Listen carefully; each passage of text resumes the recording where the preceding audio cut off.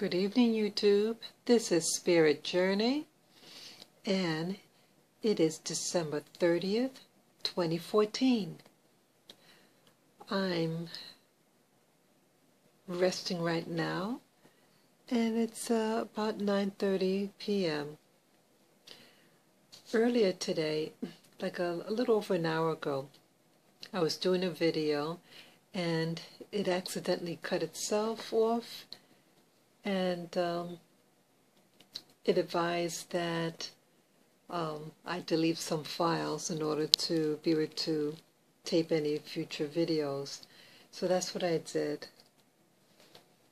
Well, what I was saying in my last video, it was about, what was 2014 like for me, my thoughts and opinions. And the last thing I was mentioning was that that blacks and other oppressed so-called minorities in the world,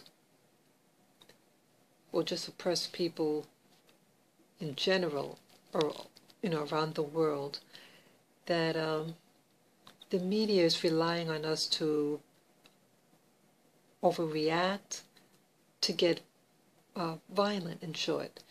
And this would give the media and authorities reason to arrest and to do things. For example, just recently in New York, a young man was upset about the killing of the man that, I forget his name.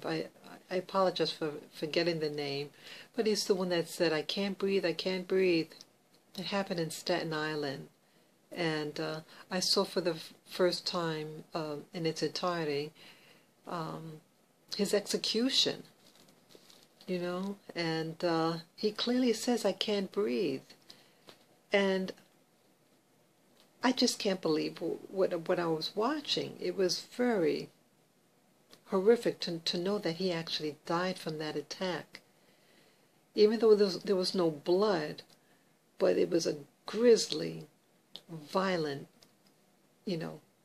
murder of an innocent man. And his hands, what I was watching, what I noticed, his hands weren't even in a fist. It was open, and he's like displaying, "Hey, I'm not here to harm you," And he died senselessly.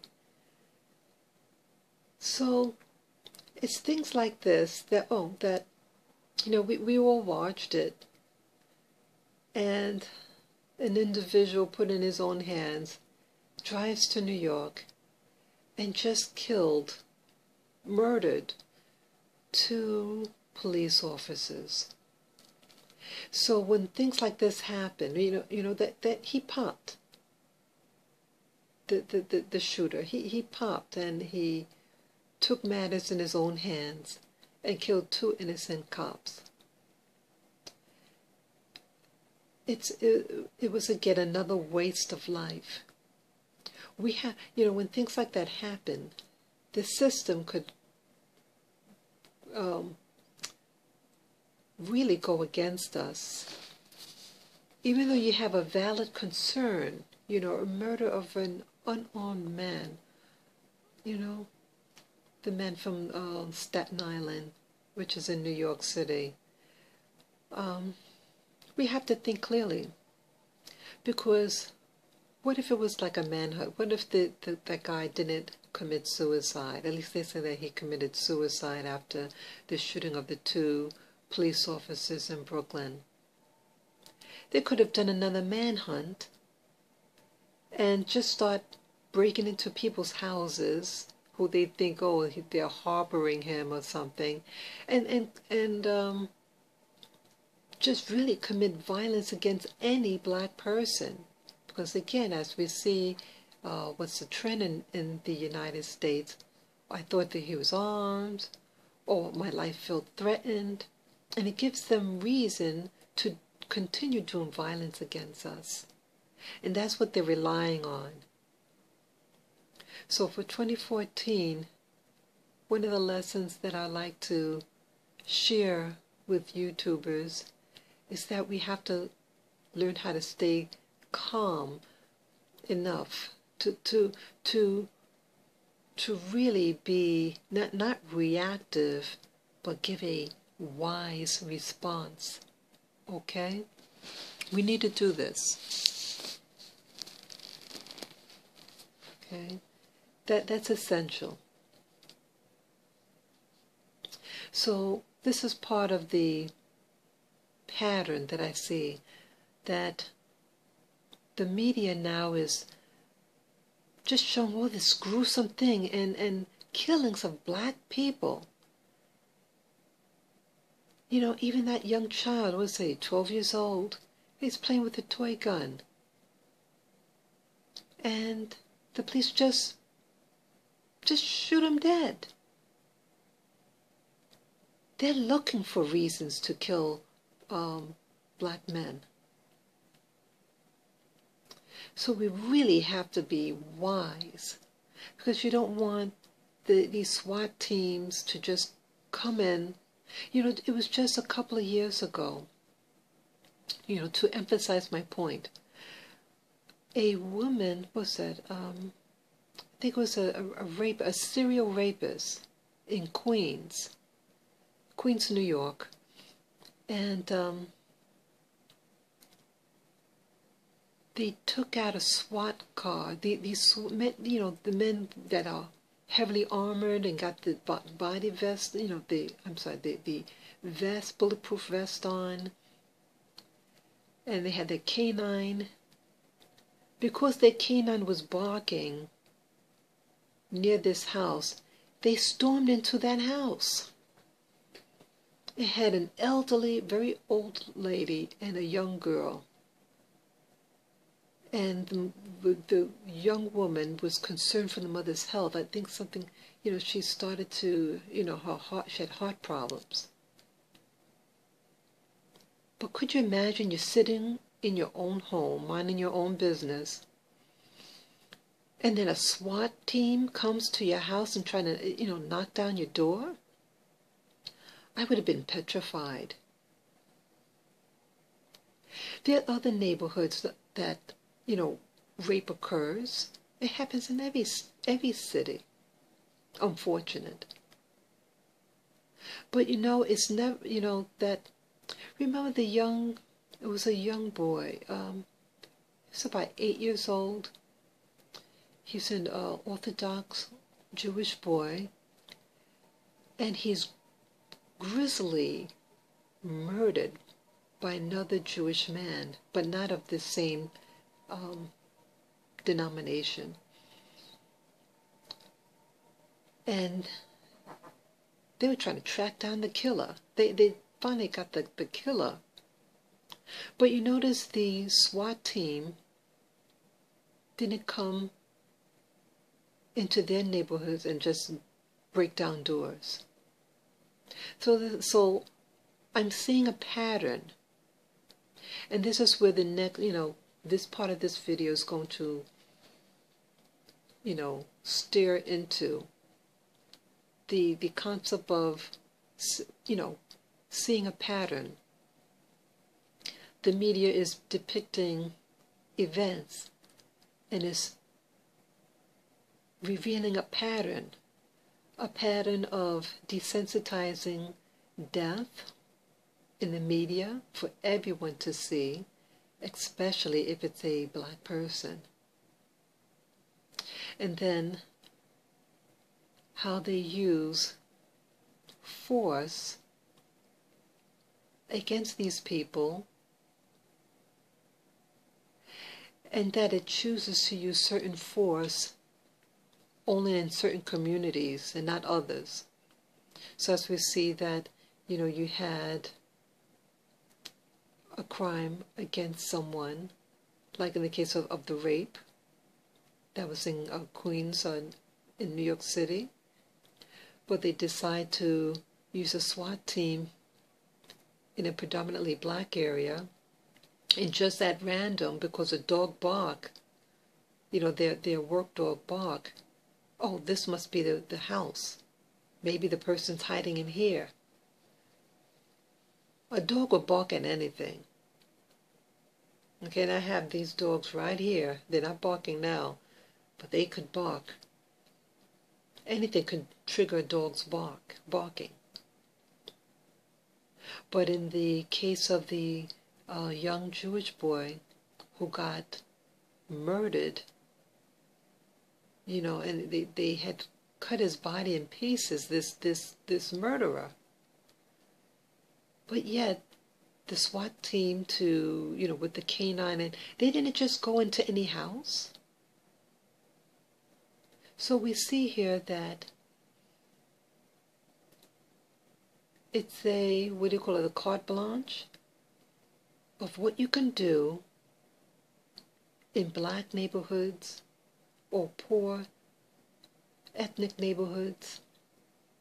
We have to be careful not to be reactive, but give wise response. I can't overemphasize that. So this is a must for 2015. We have to, be wise. And there were some other things that I wanted to talk about. Oh yes, with regarding to patterns. This year in 2014, I started to really notice the patterns.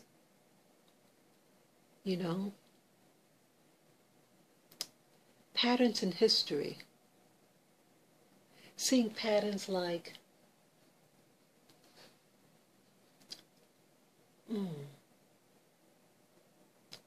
Christopher Columbus. Who was he? What did he do? And what was the outcome of his involvement?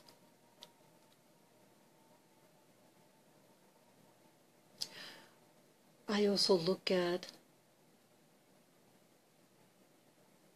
the September 11th, 2001, with the Twin Towers and Building 7 being destroyed.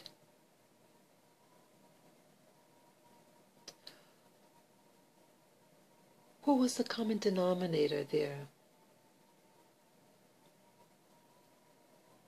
Who was the primary leaseholder of that building? Who had prior knowledge? Or it appears like some type of some knowledge of an event. That was the first time it happening in history that I know of, especially in the United States. Who did they arrest in New Jersey that was dancing on a white truck, on top of a white truck? Who are these individuals? And what happened to them? What was the outcome for these individuals?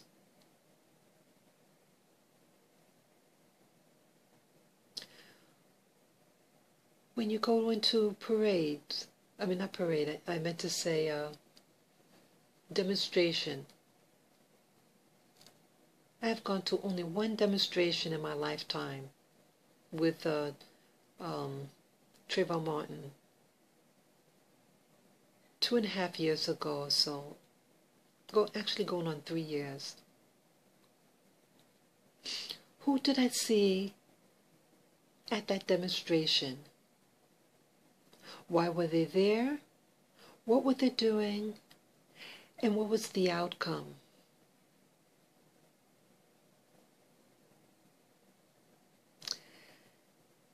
Since you guys weren't there, I can only tell you what happened. People were, the cops all of a sudden got excited and it started to get physical. And at a particular moment, I feared for my life when I saw the cops were starting to aggression. And again, cops carry guns.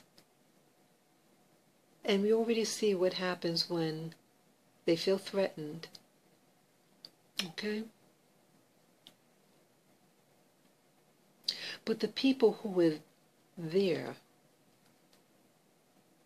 that were, you don't know why they're there, they're just there. And they don't look like me, or a lot of the other people at the Trayvon Martin demonstration. But they were there. And what was the outcome? A potential riot.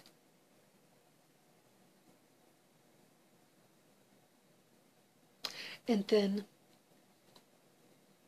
with the Michael Brown, there were demonstrations near the Brooklyn Bridge. And you had people there,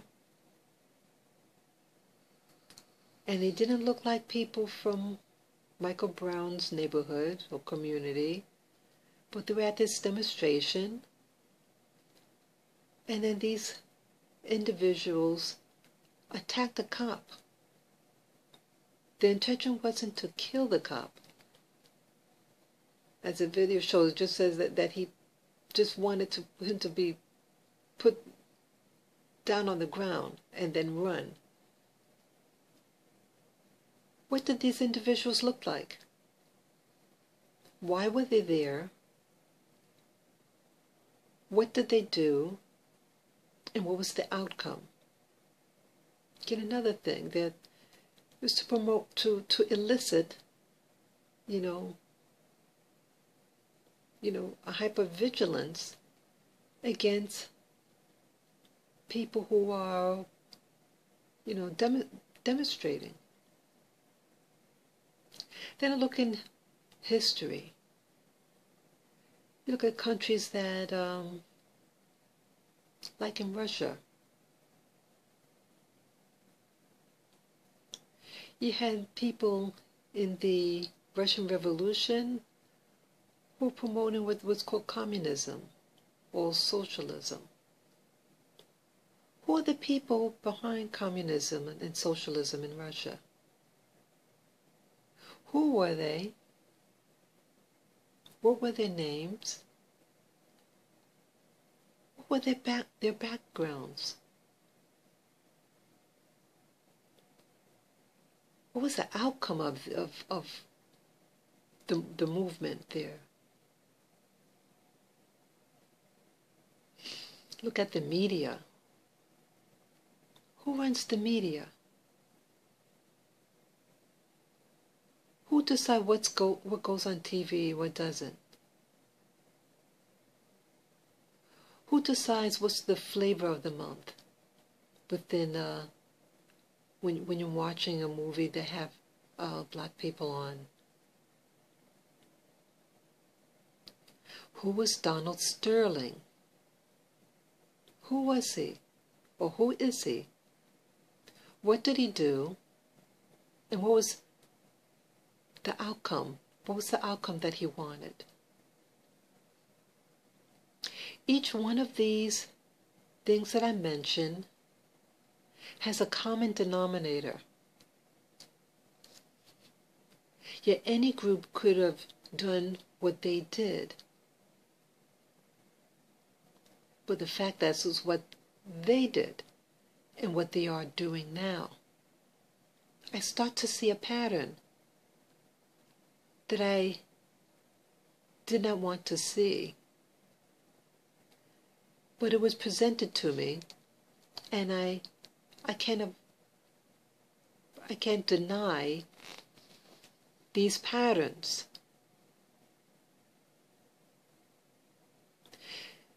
There are things that are going on in the media. And everything that we see is by design. Excuse me, I think I might have said David Sterling rather than Donald Sterling. If the guy that used to own the basketball team. Just in case if I said the wrong name, that's what I meant to say. Donald Sterling. There are things going on, and these individuals can think decades, centuries, millennium ahead of time.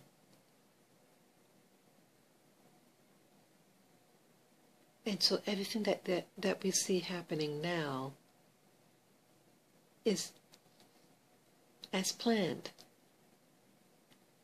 So this gives more reason for us to be very careful on what we do publicly and what we say. I'm seeing patterns that I didn't want to see, and I can't hide from those patterns. But I have to be very, very careful.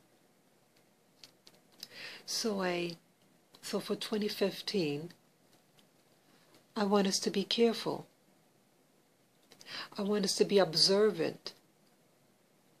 I want us to document things that you see going on.